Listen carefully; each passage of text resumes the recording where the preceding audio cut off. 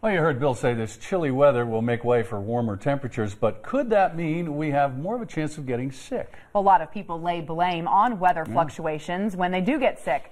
Carolina Buchek found out if that is truly the case in tonight's LEX 18 Health Watch. The bone-chilling weather won't last for much longer this week. The forecast shows milder temperatures ahead, but that down and up fluctuation makes people nervous. The good news is doctors say that swing in temperature isn't what will get you sick.